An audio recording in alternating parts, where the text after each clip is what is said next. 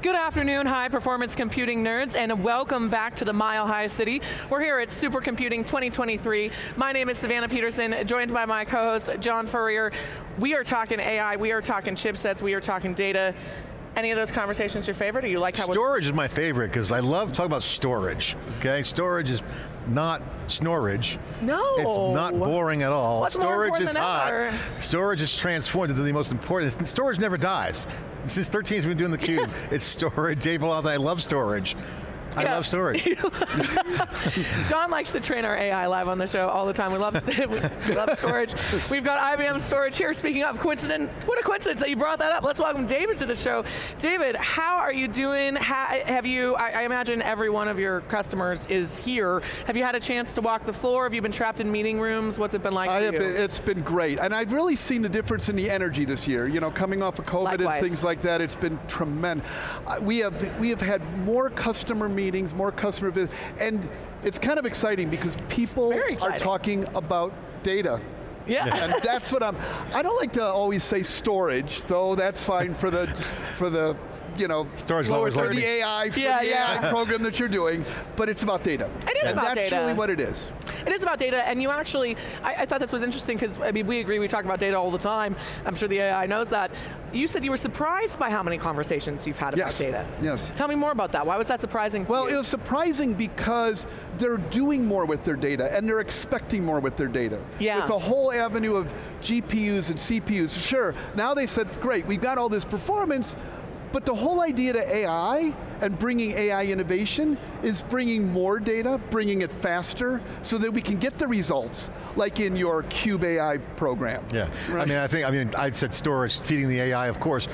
I joke, but I'm not kidding. Storage is super important in the equation of our digital life, but now storage is everywhere, so it's not about storage conversation, it's about data needs to be stored somewhere, it needs to be transmitted from point A to point B, that's networking, and it's processed on a server, okay, that has a GPU and a CPU, so server, storage, and networking, the holy trinity of hyperconvergence, and that's now going to be refactored as a system for AI systems. So these models create this new abstraction that'll be the interface to the user, but below it's just infrastructure and systems working. This is the top conversation. And by the way, semiconductors, server storage, networking, glue layers, interconnects.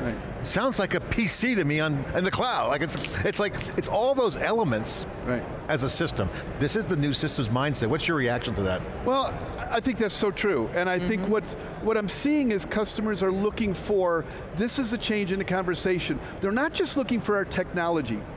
We can bring that. I've got some exciting news, want to share, but it's really about, but it's really about what they're using it for.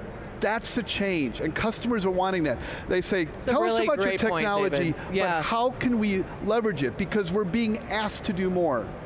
That's what's amazing. So let's get into the news. We love news. Break the news. What's going on? The news is, we announced the fastest system in the industry for storage that we topped ourselves. We are already a leader. We already had the top number. We already are the fastest storage, but we now doubled it again. So we are— Wow, impressive. So it is. So we can now bring, 277 gigabytes per second, of our storage, 13 million apps. I mean, I think about the system, I was in block storage for many years, right? And and you talked about having 13 million IOPS in a rack. We could put 130 million IOPS in a rack now. I mean, faster than any system out there. I mean, it's phenomenal. I feel my brain actually exploding as you're saying this in terms of the scale. And we're ramping so quickly right now. Right. And I'm sure, are your customers, do you get a sense of FOMO from them? We do. They're still wanting to know how to use it, but it's just not about the performance, right? We also announced then the whole idea of the flash core module. We're the first to bring computational storage to file an object, right? We've had it for block for years. You guys are just flexing over there, I love this. But bringing that computational storage now, with QLC and the whole avenue of the compression and the whole aspect there, that's been huge. So we're now able to bring the efficiency, right? And then our software then brings the connectivity, right? Because customers, and we got the hybrid cloud story. We were here a couple months ago talking about that, about our hybrid cloud story and how we're really leveraging everything. Because when you're talking about AI, you can't just do it on a single system. No, it's and you going to be all can't just over. get data from a single source. Yeah. Nope. You've got to tie it all together. And the HPC conversation, this world that started actually in 1988 when I graduated from college, still going, but they've been grinding on this, how to get more performance out of the systems at large scale, precision engineering, molecule work, big science, big academic. Now you bring cloud and now the on-premise new model that's emerging, you've got large scale data opportunities with narrow precision and personalization, productivity enhancements, but this isn't like really lagging, it's real time. So you're talking about a new interface, new abstraction, middleware layer or shim layer. That's going to completely change the architecture underneath. What do you see for customers thinking about? How are they thinking about this? What are some of the conversations? What's the mindset? What's the platform engineering look like? What's the architect look like? How are people rethinking? Because if it's under the hood, you can do a lot of magic under there. Yep. This is what HPC's doing. That's it, and I think that's what's really it, is customers are rethinking their whole data architecture. They feel that it's a strategic now.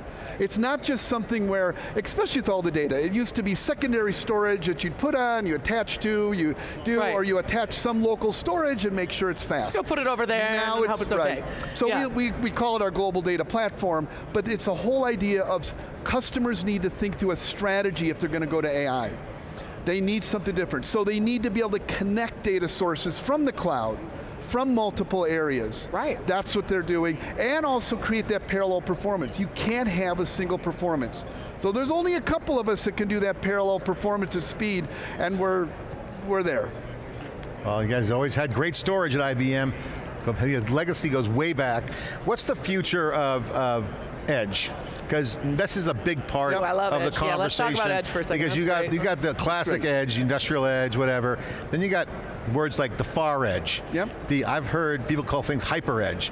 Space is part of the equation now. Satellites. Tesla announced they're going to, not Tesla, but Elon Musk's company is going to go public. What's the service that he's got there?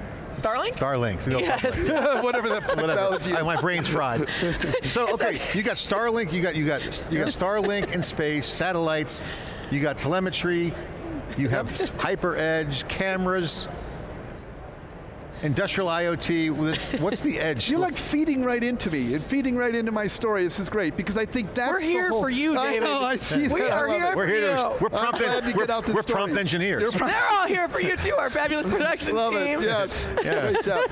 Well, and I think that's important, right? Because we've got the only technology that can really bring in data from the edge, right? Because so much data is being created, but it's sitting at the edge. How do you get it from the edge to where all this compute power is? You can't keep bringing, though we can offload and get some GPU power, some CPU power on the edge, but really we need to bring it into the core, or bring it into the cloud, or leverage the cloud, and tying that all together is the key. Yeah. Right, so, and that's what we do. And it's that universal experience across tools and teams that's going to make them be able to accelerate with the velocity that they all want to right now. Right. And I love that you're one of those players that is connecting the dots so that people can just do.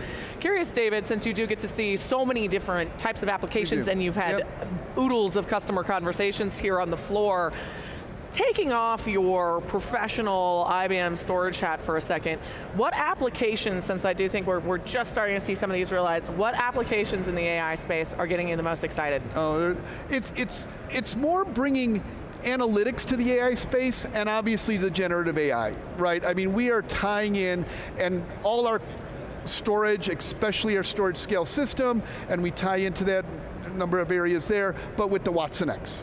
Right, I mean that's really what we're seeing. We're seeing that driving to the AI models with both the analytics AI, the big data AI, bringing that together, tying that together into the lake house, and that's what Watson X does, and that's what we're about. I love that. All right, final question for you. You are so excited and enthusiastic. I can feel your energy. You are just like the data spokesperson. I feel like data is paying you to be this pumped up about it. We've had a great conversation here today. What do you hope you're able to say when we have you on the show at Next Supercomputing that you can't currently say today? Yep, that we have been successful at helping customers bring the AI innovation forward to help their business grow. That's it. If I can help promote and create that strategic layer because that's what we want to be about. That's what we're trying to tell people. They need to rethink their whole data platform. And so next year, if you can say, wow, even more customers, and they're really seeing that change, and seeing AI push forward, because that's what we're about. Yeah, and the data is critical. Having all that data available makes it all work. Driving the innovation through the data. If data was a data spokesperson, you're really good. Data's a client. Data is paying him. Data's global data platform. I'm going to get in your AI program so I can do that. 2 quotes in theCUBE that I love. Compute should be like oxygen free. Yes. And data should be free like oxygen. I love it. That sounds great. More data, the better. The more data, the better. What a fabulous closing. Data matters. Yes. And and customers need to rethink. They can't keep doing it the way they're doing it. Yep. That's what I find out so much. Every customer is saying, I'm running under limitations. I can't do it the way I'm doing it right now. They need a change. And that's what we're about. Awesome. I love that. Well, we're happy to hear it, and thank you for bringing that story to us. Thank you so much. I look forward to hopefully getting to have some of those customer conversations, maybe even here on the stage at Supercomputing we'll be back. next year. We're really developing more with the cloud team and with our whole thing, and really tying together that hybrid cloud with Google, and you'll be hearing actually some of that, some of the things that we're doing there. Storage is about compute now, GPUs, CPUs, all the systems around it, networking. It's a whole nother level. Yeah, it really is. David, thank you so much for sharing your enthusiasm. Thank you so much for letting me share. And your insights. John, fantastic job. We won't let Elon know about the Starlink moment. And thank all of you for tuning in live to our coverage in Denver, Colorado, here at Supercomputing 2023. My name's Savannah Peterson, and you're watching theCUBE, the leading source for emerging tech news.